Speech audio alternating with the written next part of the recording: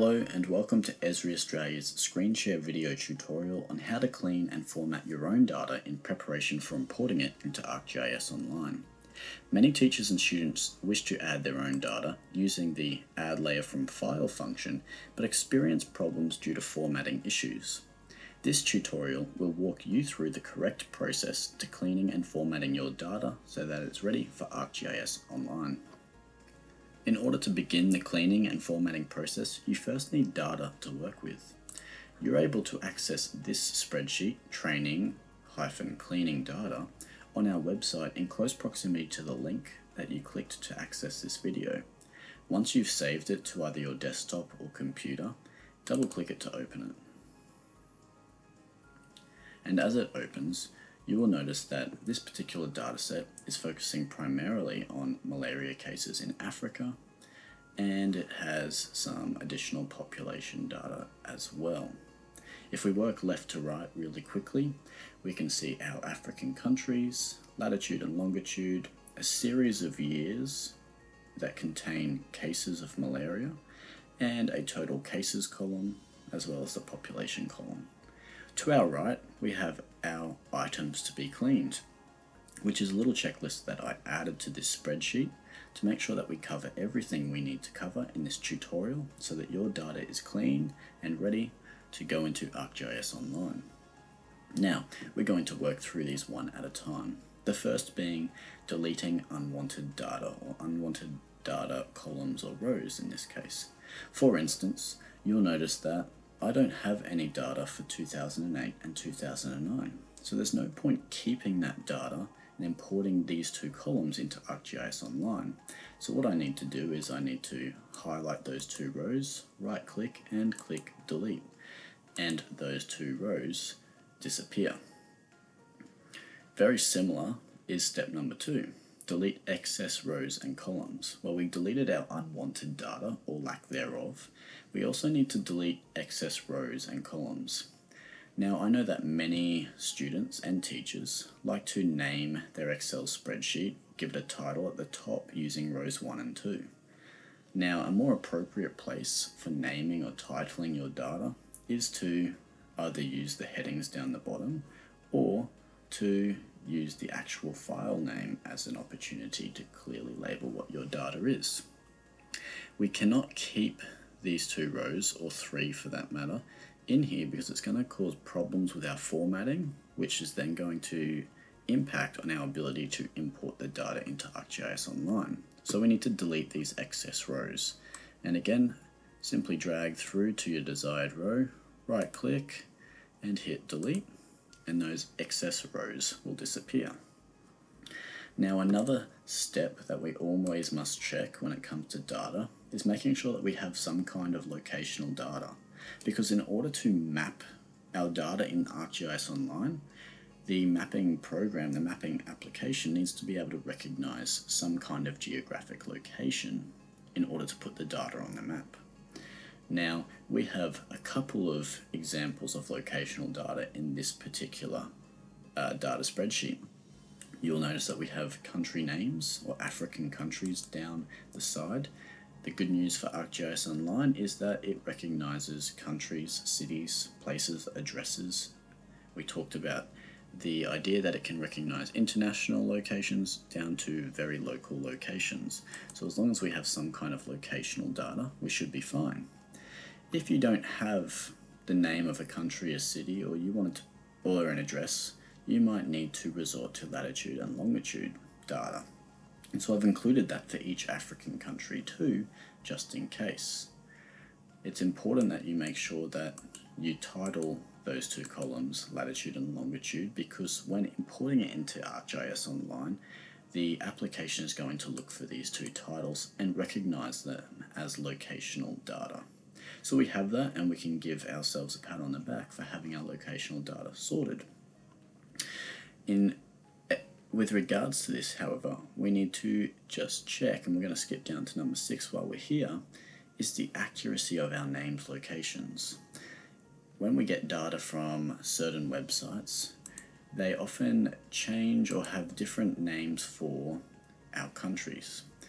we understand that Dem Rep Congo represents the Democratic Republic of the Congo. However, ArcGIS Online isn't necessarily going to recognize that.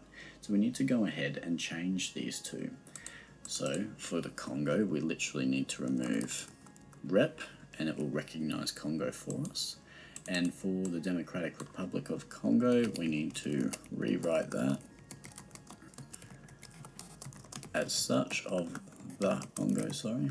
And that will be fine. Now that we've made those two changes, I'm going to go ahead and turn those fonts back to black so that they're not standing out as an issue anymore. But we need to make sure that we check the accuracy of these named locations, because if there's an issue with the spelling, if we've only given Cameroon 1O, then ArcGIS Online is not going to recognize that as a valid location. So checking that accuracy of your name locations, making sure they read as expected. The fourth one is to remove our sources and footnotes. I know that when I create my own spreadsheets, I often like to include the URL and the source as to where I got that information from. And I'm not saying don't do that, but I'm saying you need to find a new location for this particular information. For example, a Word document titled Bibliography or References is a more appropriate location for this, and you would copy that and paste it somewhere else, for instance in that Word document. And once it's copied and recorded somewhere for later keeping and for later use, you can delete those two rows. And there we go. It also mentioned that we needed to remove our footnotes. Sometimes in our data, the data provider has created footnotes for us, and they provide a little bit more information about that particular data set. Now in this case, I've given an example of a footnote next to the United Republic of Tanzania. ArcGIS Online will also recognize that as simply Tanzania. So if you wished to, we could actually rename this as Tanzania, and we would need to make sure we get rid of this footnote down the bottom, because that's going to again create issues with our formatting, and ArcGIS Online might not necessarily accept it. The next step is to fix our column headers. So we notice that we have titles for each of our data sets or our attribute columns, and whilst these would read normally and make sense to us in everyday life, we need to make sure that there are no spaces in our titles, because ArcGIS Online does not recognize spaces. So a really easy way to go about fixing that is to put underscores between each of the words, or if you don't like underscores, you can remove the underscore and have a capital letter for the second word.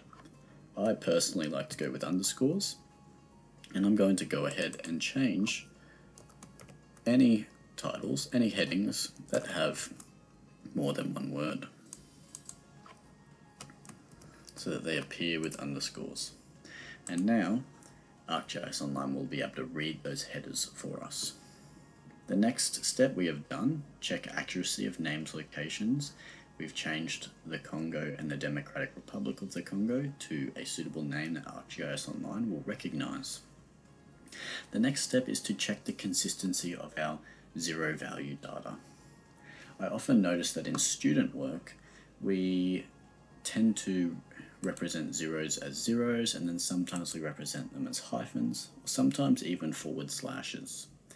Sometimes we don't even put any data in, and we might leave it blank, like such.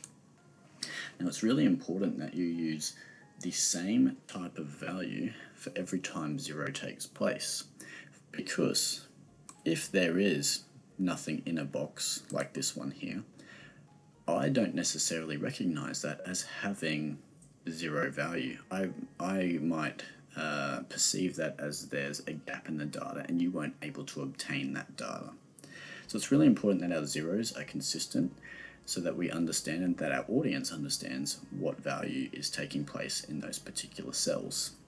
So you need to go ahead right now and change each of those hyphens to 0, just so that we have a consistent 0 value across the board. And again, I'm going to change them to black font so I can tick them off as having been completed. The next job, and we're nearly at the end, is to save this file as a CSV file. Now if I go back to ArcGIS Online really quickly and I go to Add and Add Layer from File, it actually gives us 4 options as to what ArcGIS will accept. And you will notice that the normal Excel type of file is not listed here. However, CSV is. And that's what we're going to change our Excel spreadsheet to by going back to it and going to File, Save As, or mine says Save a Copy, yours might say Save As.